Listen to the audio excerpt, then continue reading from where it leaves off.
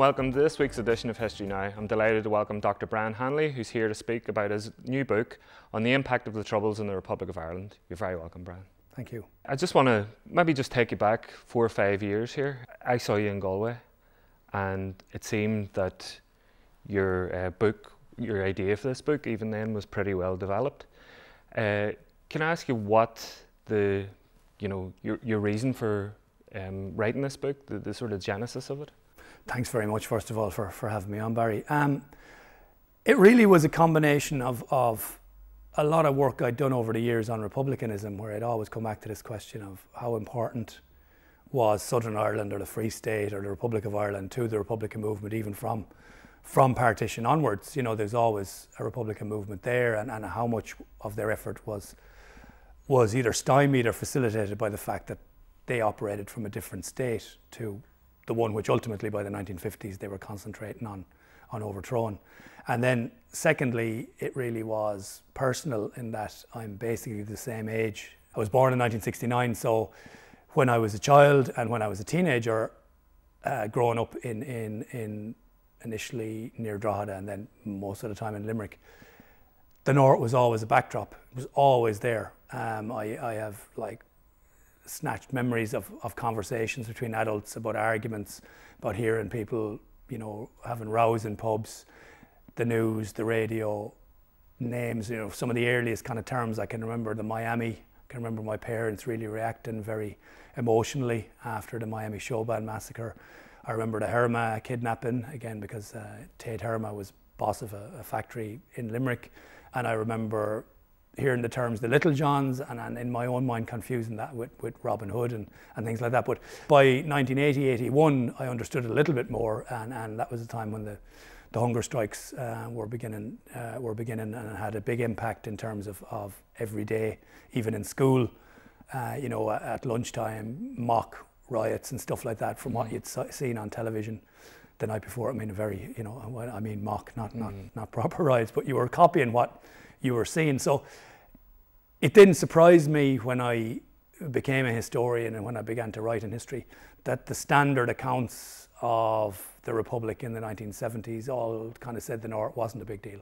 That really, aside from a few passing moments in the beginning, 69 maybe to 72 or even less, that it didn't have much of an impact. Whereas to me, it seemed to be a constant presence. Yeah, and at the beginning of your book, you mentioned the likes of sort of political revisionism in terms of what Bertie Ahern was saying about the burning of the British Embassy after Bloody Sunday and things like that. There seemed to be a perspective that just didn't reflect reality. One thing that I do remember from when you were in Galway speaking, that there were people who did have the view that it didn't have such much of an impact. So, like, do you think that was pretty widespread? Well, I mean, I think if you read John A. Murphy, historian based in Cork, very popular historian in the 1970s, 1980s, he publishes a book in the mid-1970s where essentially he says, aside from the emotional upsurge after Bloody Sunday in 1972, the North hasn't really affected the Republic. Then in the mid-1980s, Ronan Fanning from UCD, again, very much a historian who'd be a public face, you know, would feature on television, radio debates and so on. He argues in his book on modern Ireland that, again, aside from a couple of years in the early 70s, this hasn't been a big issue in Southern politics. Now, both of those men spent an enormous amount of time discussing and arguing about the North, and it seemed to me to be strange that they were asserting that it wasn't a big issue when, in a whole series of ways, I think it profoundly affected life in Southern Ireland. And maybe we can talk about those ways, but certainly it didn't seem to me to reflect, you know, the reality as I remembered it, or as even a cursory look at any of the Irish newspapers throughout the 1970s would suggest. Yeah, it's strange because 5 years ago again, you know, you had the anniversary of De Valera's passing, the 40th anniversary of De Valera's passing, and I heard some talk about then, you know, he was very fearful of the spread of civil war to the south. You've mentioned briefly in your book about people voicing those fears of civil war. At the time, was that a widespread belief that this could happen? Yeah, by the winter of 1971. I mean, initially after 1969, and we were coming up to that anniversary, I mean, there was a big emotional wave of solidarity with Northern nationalists, and that expressed itself again in after the Falls curfew, particularly after internment, and it would in its biggest form express itself after Bloody Sunday. But in the winter of 1971, as things began to get worse in the north, and obviously after internment the level of violence increases to a great extent, you began to see people, trade unionists, politicians from all the three parties, from Fianna Fáil, Fine Gael and Labour, commentators, begin to talk about this drift, you know, the spread of conflict, the potential fear of it spilling over. Northern politicians, Ivan Cooper, you know, came to Sligo and gave a speech there, and in his speech he mentioned, this isn't just an issue for us, if this goes on it's going to spill over here too, and you could have civil war in your streets. And then on Christmas Day 1971 on RTE, Cardinal William Conway, the head of the Catholic Church in Ireland, gave the Christmas message, and his Christmas message was about essentially his fear that violence was going to spread. And he says, all of us on this island are at the moment worried about what's happening in the north. But he said, you know, you're in Dublin, you think things are peaceful, there's a boiling volcano of potential violence underneath you, and this could spread. And again, the fact that somebody as public and as senior a figure in the Catholic Church hierarchy was saying that reflects that these fears were being expressed. Now again, retrospectively, you can have an argument about whether or not that was ever a reality. There's a whole range of reasons why the conflict would never be the same in the south as it was in the north. But certainly by 1971, the first Garda in over 30 years had been killed in the line of duty during a bank robbery. You know, people were being shot in the south for the first time, again, since the 1940s really. And there'd been a little during the border campaign, but during the border campaign, the IRA had fairly much restricted its activities to the north. Now you had gone from a situation where bank robberies were unknown to them happening once or twice a day, ultimately by 1972. And again, not all of them were connected to the north, but the perception was that they were. I mean, the perception was that all this was increasing violence, increasing presence of the Irish army on the streets. Because remember, the Gardaí were largely unarmed. Very quickly, the army were being called on to help with checkpoints, for public order. Most people in the south are probably unaware that CS gas and rubber bullets have been used by the Irish army in 1972, 1973 during riots and demonstrations in the south.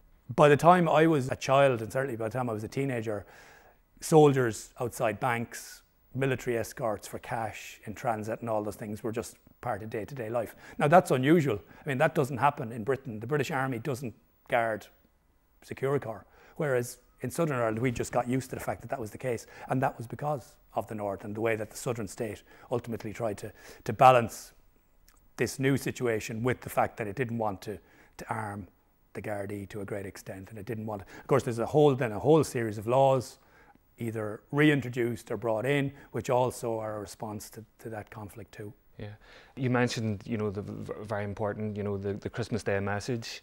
In terms of television, when this conflict broke out, there in your book you look at seemed to be a massive confusion in RTE as how they would handle this, who they would give a platform to, who to speak, things like that there. Could you tell us about that there? And do you think that was this utter confusion result out of, this is the first time there was a massive conflict with this new medium at the backdrop of it in Ireland? Yeah, I mean, firstly, the impact of television can't be underestimated, because in October, 5th of October 1968, Derry was brought into living rooms and pubs and so on across the south because of RTE. I mean, there'd been baton charges in the 40s and 50s, you know, that were talked about, but this, again, television played a big role in how the north became very immediate to a lot of people in the south. And initially there is a great deal of confusion how to deal with it, because during the border campaign, form of censorship, Section 31 of the Broadcasting Act, had been introduced to essentially bar those calling for armed violence or armed overthrow of the state from the airwaves. But it hadn't been used very much then. I think Sinn Féin were prohibited from having an election broadcast in the 1961 general election. But in 1968, 1969, there's a lot of confusion about exactly who's allowed on and who's not.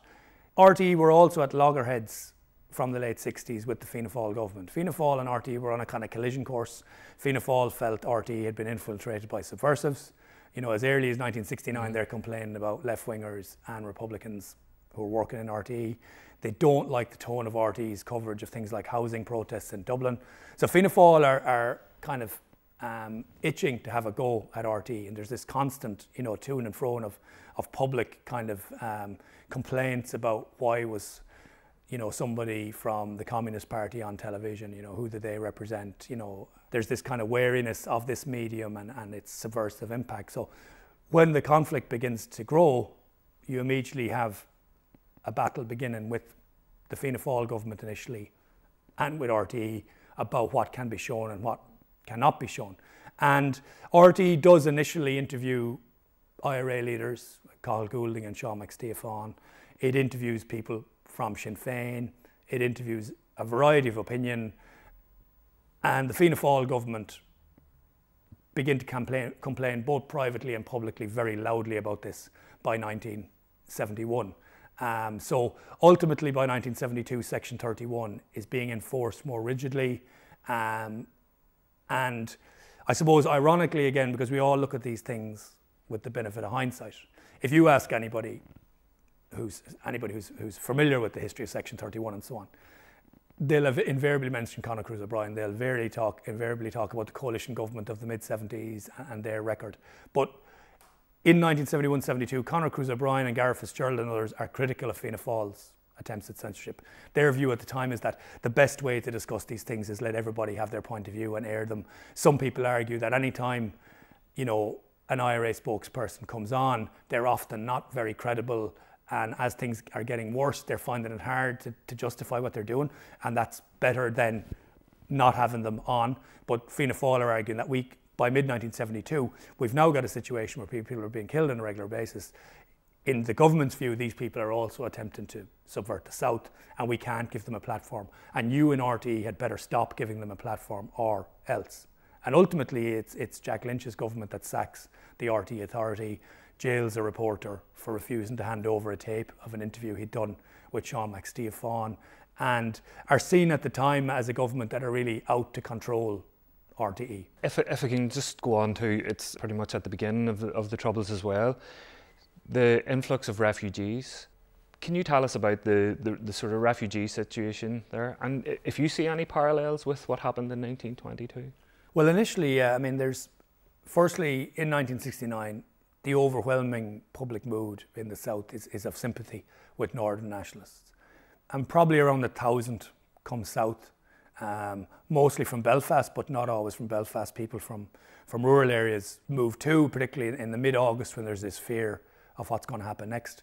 And about 700 of them are put up by the Irish Defence Forces in places like Gormanstown in County Meath.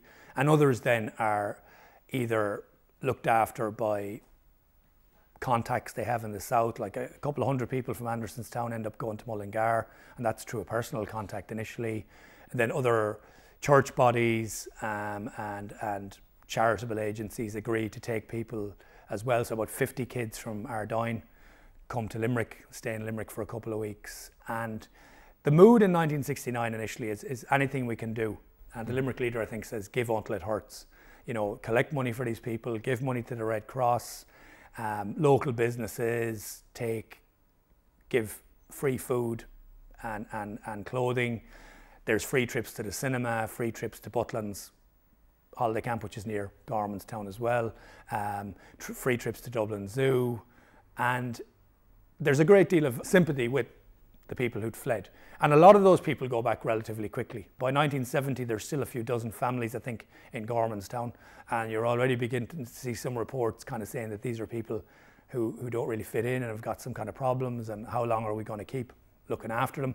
But that then is submerged in July 1970, in the period after riots in Ballymurphy, then the violence in the Short Strand, and then the Falls curfew.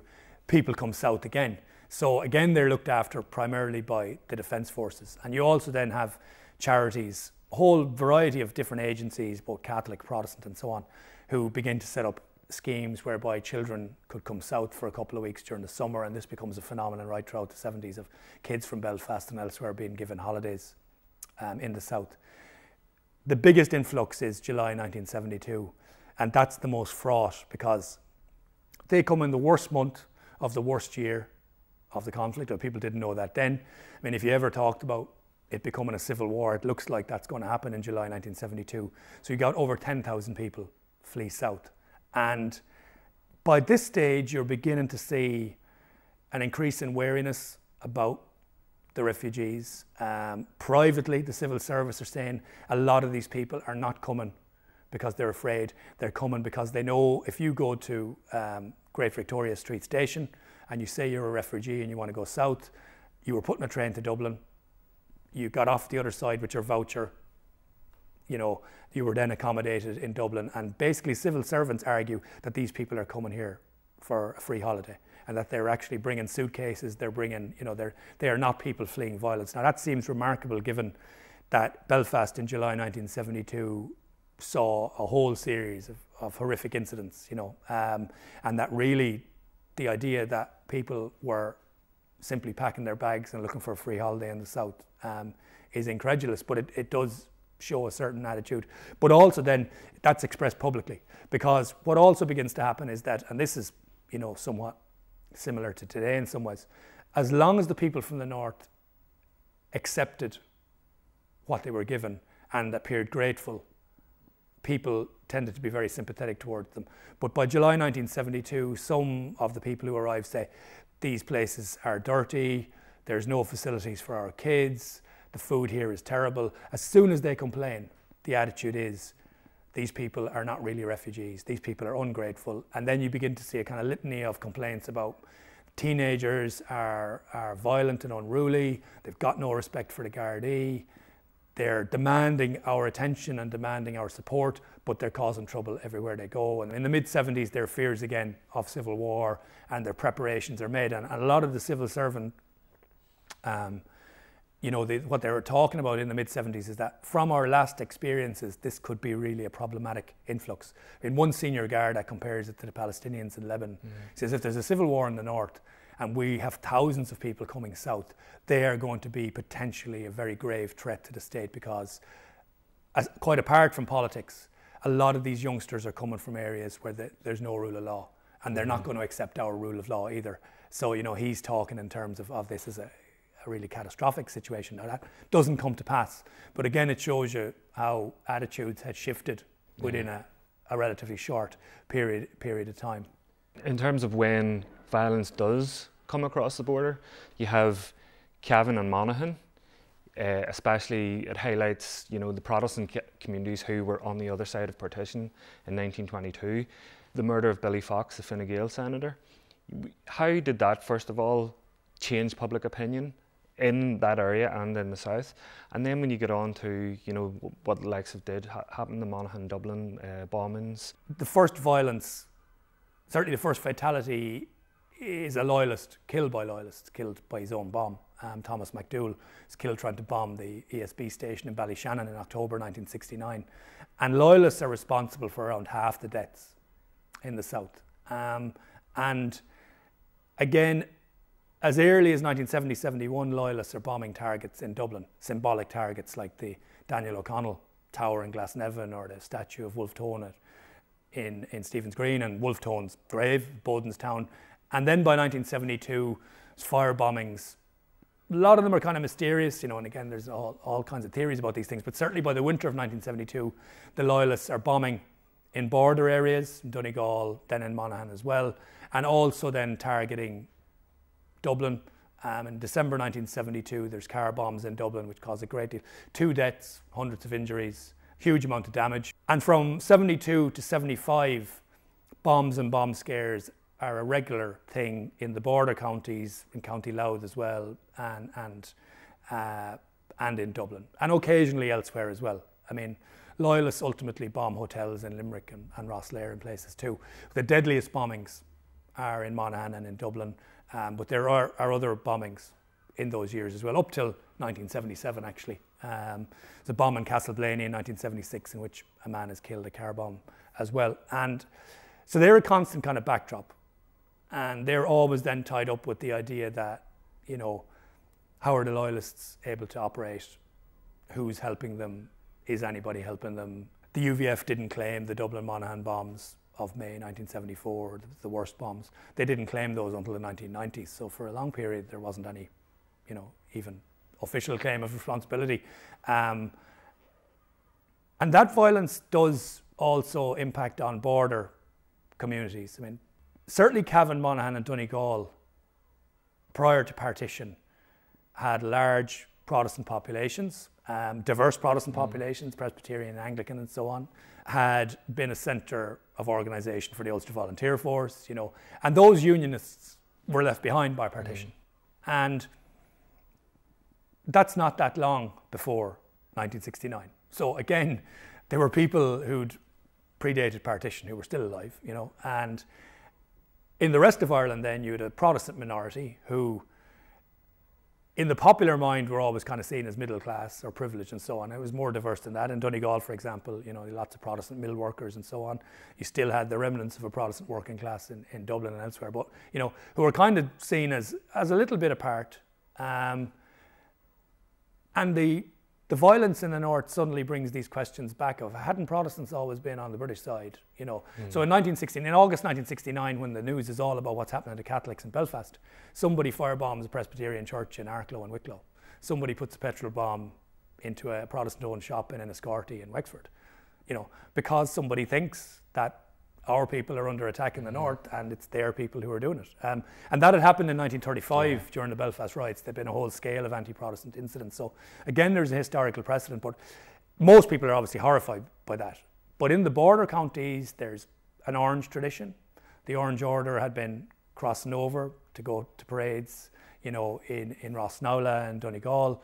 That parade, which is always, regarded as the friendly parade that everybody tolerates. It doesn't happen between 1970 and 1979, because in 1970, Senator Bernard McGlinchey, who's a local Fianna Fáil senator, says, these are the people who burnt the people out of their homes. These are the people who caused trouble for our brethren, so they shouldn't be allowed march. So there's a big controversy about whether you tolerate the Orange Order in those places. So these questions re-emerge. And I suppose the worst example of that re-emergence is the murder of Billy Fox, who's elected a TD in 1969, is a Fine Gael TD, a farmer, Church of Ireland background, very popular, seen as a nationalist. He goes to the Bogside in August 1969, probably loses a little bit of Protestant support in Monaghan because he's seen as a nationalist. Another occasion, he's thrown out of the Dáil because he brings in a rubber bullet that had been fired across the border by British troops, and he says to Fianna Fáil TDs, we'll see which side you're on now, of Irishmen or the British Army. And Fianna Fáil's response is then to call him a B Special Republican and to say that, there's something strange about you being a nationalist. So all those kind of questions, which at a local level could be poisonous, are kind of in the air.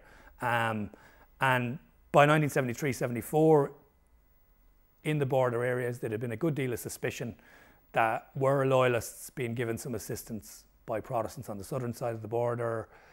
You'd also have the IRA operating in those counties, both locally and people who'd come across the border. Lots of worries about who's talking to the police, who's doing this.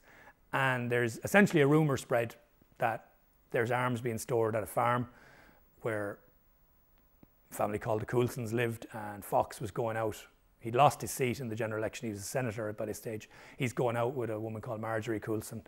And one night the IRA raid the farm, demanded to know where these arms are, and they end up burning the farmhouse and the Coulsons' caravan. Fox arrives in the midst of this and is shot and he dies. And there's a huge confusion initially about who does it. The impact of that is at a local level, there's a lot of disgust and unease and anger. But at a national level, by this stage, Fine Gael and Labour are in power. They've got a very confrontational attitude now with Republicans. All their concerns about civil liberties, which they've been voicing fairly regularly under Fianna Fáil, go out the window once they're in power. And their case that this state is facing an existential threat from the IRA seems to be made by the fact that this is the first killing of a politician since Kevin O'Higgins in the South. So the backdrop of all this happening, you have a very strong union representation, which manifests itself in a number of ways. If we can start just by mentioning that, and then mention, how, sort of to wrap things up, about the print media of the time and how that, you know, has informed how you've went and looked at this, and could you say something about how that's been overlooked? One of, I suppose, the most common forms of popular protest after Bloody Sunday, for example, was strike action, and particularly unofficial strike action. And that kind of reflects that in the 1970s, the majority of workers in the Republic of Ireland were in trade unions, and that there was still, in the 1960s, the Republic had topped the European strike levels. In the 1970s, there was still a great willingness to take industrial action, and you know, trade union leaders themselves complained about the fact that picket lines were essentially sacrosanct. If somebody put up a picket, other people wouldn't pass it. So you find, you know, after Bloody Sunday, and then again in protests against different forms of government legislation, you often have a fairly widespread level of industrial action, and I think that reflects the times as well as the North. It seemed common sense in a way to protest in that manner, in a way that it mightn't have, you know, 30 years later, when far less people are involved in trade unions and so on. But in terms of popular culture, I mean, one thing I find is that when people look back, they'll kind of make the assumption that the newspapers then were essentially, must be the same as the newspapers now, and that maybe the North got relatively little coverage, or that people didn't talk about it, or that it was all censored, you know. And I suppose what was interesting for me was newspapers like the Sunday World, which is launched in 1973 and rapidly becomes the biggest selling Sunday newspaper in the state. And that had extensive Northern coverage. I mean, the Sunday World interviewed the IRA, it interviewed loyalists, it, you know, reported on conditions in Lankesh. It also then was a very harsh critic of the coalition government's security policy, protested about censorship, had the inside story on conditions in Portlaoise prison, and was very much took a very much oppositional tone. And I think people today maybe find that surprising. The Sunday World was always a very populist paper. You know, it had pin-ups, you know, had extensive sports coverage, kind of shock horror stories, but took itself very seriously, and by 1977 was really a thorn in the side of the coalition government. Sunday Independent, which again today for people would probably seem surprising. 1976, the Sunday Independent serialises Michael Farrell's The Orange State, you know, which is very much an anti-imperialist critique of the history of Northern Ireland, over 3 issues, you know, publishes excerpts from it, and then has John Hume, the unionist John Taylor, and others come in to give their version of Farrell's book. It also carries a big exclusive interview with members of the IRA Army Council in 1976 as well. So to assume that the papers weren't covering the North, or that they were cowed by censorship, I think is wrong, because the RTE is a separate matter. But the local press in the 1970s, outside of Dublin, 60 or 70% of those who bought a daily paper would also buy their local paper. And all the local papers covered the North, because the North always impinged in some way. So whether it's refugees in Cork, whether it's collections for Northern Solidarity in Galway, whether it's the border counties, or whether it's simply reacting to the latest atrocity, you'll get a lot from the coverage of the local press as well. It's incomplete, because how do you assess what people think on a day-to-day basis? I mean, I've tried to look at opinion polls, I've tried to look at obviously voting figures, which are also incomplete, because, you know, elections don't necessarily always reflect what people think about the North. The local press, the letters columns in the local press, debates at trade union conferences, debates within the GAA and so on. I mean, what I tried to do was to get a grip on the popular view of this, and how it did impact on people. And I think it unquestionably did have a major impact on Southern life. And there's good news that your book is coming out on paperback. Can you tell us when that's coming out? Thankfully, the book will be out in paperback in September, and hopefully a bit more accessible. Okay. Brian, thanks very much. Thank you.